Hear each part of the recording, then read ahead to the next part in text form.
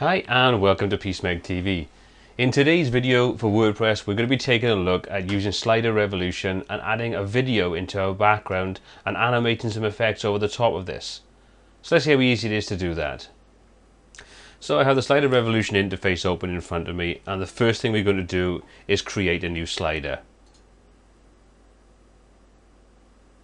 And once we've done that, we've got a whole host of different options we can use, and we're just going to stick to the default slider. We're going to come down, we're going to choose a hero scene, because what I want in this particular slider is I just want one video to play. I don't want them to loop, so we're just going to stick with the hero scene. We come down, I'm going to set a few parameters in my actual size just to make sure that the slider that I'm working with is going to be the right dimensions. Now, what you want to make sure with this is if you want to play your video in its natural format, you've got to make sure that your X and Y are both correct. So in other words, if you're dealing with 1080p video, then you need to be 1080 by 1920, 720 and so on, to ensure that you've got the right aspect ratio when you're creating your video and your layer slides.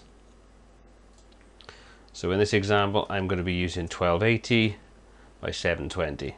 Now this will scale obviously because we're setting this to be auto size, so we make sure that it will scale correctly, but we know that our aspect ratio is going to be correct, and that's all I need to set in this particular section. So I'm just going to hit save, and then we can switch over and actually start creating our slides. Before I do, I just need to name this, so I'm just going to call this video. Hit save again, and that will now save it. There's our short code should we need it later on.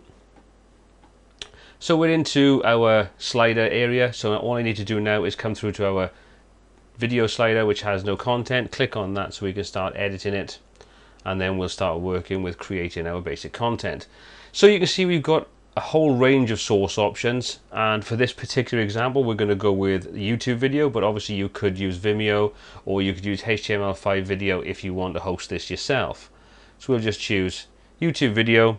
Now what that does is it asks us for the ID of the video that we want to embed. So what I'm going to do is I'm going to bring in my channel on YouTube, and as you can see there's all my videos. So if I just click on any particular video just to open this up, I'll pause it, and all I need is this code that comes after the equals sign. So we just want to take this little block of code that comes after watch exclamation question mark V equals, and then that's the video code. So we'll just right click and copy that, put that back out the way, and we'll paste that into that area. So now we've got the video code we want to work with. Next thing we need to do is just change the image. Now this is a sort of preceding image, so you can create something that has a relevance to your video if you want to, so you can have this on this. So I'm just going to choose anything. So I'm just going to change my image. I'm going to choose something I've already got uploaded. I'm not really bothered by it, and we say OK. So there's the basic parameters. We can also switch over to the source settings, and we can configure some more information based on our video and how we want to interact with it. So you can see we've got a whole range of options. We can say force cover, so we can use that cover photograph I just chose, or we can ignore it. We can use a dotted overlay. We can specify the aspect ratio of our video, so that's going to be useful when you're actually scaling this. You can specify your video starts from a certain point and ends at, so if you don't want to play the entire video, you just want to play a little snippet of it or a sort of small section of it, you can put the start and the end times in there. You can specify whether the video loops or whether it just goes through to the end and then stops. And you can see we've got a load of other options on there. We can increase the speed of the video or decrease the speed of the video. We can mute it. We can rewind it at slide start. A whole host of different things. So I'm going to leave it, for this example, I'm going to leave it to all the default settings in there. I'm going to leave it muted because I don't want to play anything. And we're just going to leave it at that. So we'll just hit save slide, and that will save the basics of our slider. So we've now got the video embedded. So what I'm going to do is I'm going to switch over to the front end of the site, and we're going to take a little look at what this looks like on the page. Then we'll come back in and we'll start doing some extra little tweaks to our video. Okay, so I'll just refresh the page a second, and we'll see that we get our initial image, and then we transition into the video, and then I'll just automatically play through as we set it up to do. Okay, so that's a little bit of fun now with our video. As with any static image, we can create additional layers on top of our slide. So let's just say, for example, that at a certain point in the video I wanted a button to pop up that comes into the corner, animates in, is clickable to purchase this video or whatever it is I'm talking about. Well, we can do that easily. We can just click and say we want to add a new button. That'll bring up all the button options we have. So let's just change the text on there from click here and just say buy now. It's that important. And we'll choose a big button. All we'll do is we'll drop that into the bottom corner. And now we come down to our timeline and we can adjust how this is actually displayed on screen. So we don't want that to come on straight away. We want that to come on after, say, 5 seconds. So let's just adjust the start and end time. So that comes on about 5 seconds. Has a half a second animation. And what we'll do is we'll come up and choose the type of animation we want. So we'll switch to the animation tab and we'll say we want that to come up. We'll say sort of long from right. And then we'll have it say long to bottom. So that's going to come in after 5 seconds, animate in. Let's just save that. Switch back over to our demonstration page and refresh it. And we now find that we get our image to start off with. Our video starts, and after 5 seconds, our buy now button pops in.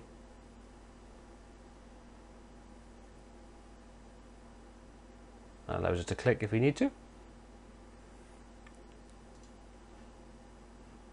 All very cool. We can also adjust the actual duration of our animation timeline. Now, just to make it clear with this, because we've got a hero slide as our slider type, there is only one slide being used. So it doesn't transition to the next one. So this will last for a certain period of time, but it'll keep on playing. So in other words, if we had 2 slides, it would last for, in this instance, 13 seconds, and then it would transition to the next slide. Because it's a hero slider, that doesn't happen. It's just one slide that this timeline is only used for the animation effects that we want to place over the top of this slider, as opposed to the duration of the slider and then we move on to another slider. Hope that makes sense. So if we increase the duration of these different items, we now find we've got 13 seconds to work with. So we could say, well, we'll have that one coming on that long, and what we'll do is we'll just add another button in. And we'll just change this to,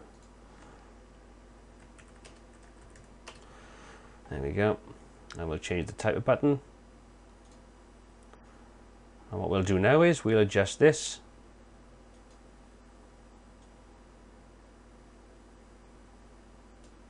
And we'll leave the animation as default. I'm not really too bothered about that.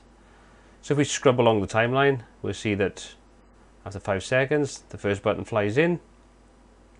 And then we get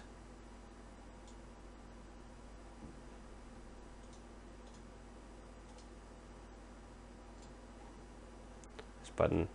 If I put that down, roughly the same position, that'll do.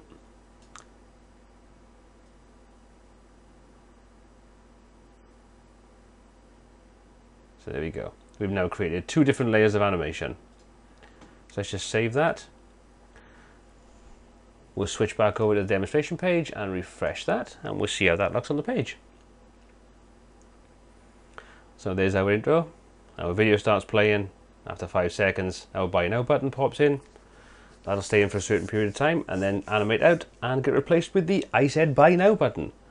So you can see we can easily create multi-layered animations. We can control each layer independently. We can place those over the top of the video so we can have a certain level of interaction. You can even, if you wanted to, create sort of picture-in-picture by using the video option. So you can see we can put different URL in there or ID. We can adjust the size in, the type of video we want to put in there. But for now, we'll leave that and we'll take a look at that in another video on how we can actually start to create more complicated sliders. Well, I hope you found this useful. I hope it's given you a good introduction to how easy it is to actually include videos in your Slider Revolution slides, how you can put animation on the top of it, and how you can make those interactive elements so you can get people to buy things, give them information at any particular point in your video, and a whole host of other uses you could find for this. If you found this video useful, please hit the subscribe button below. If you've got any comments or feedback, please leave those in the comment section below. And if you've liked this video, give it a thumbs up. It all helps. Until next time, take care.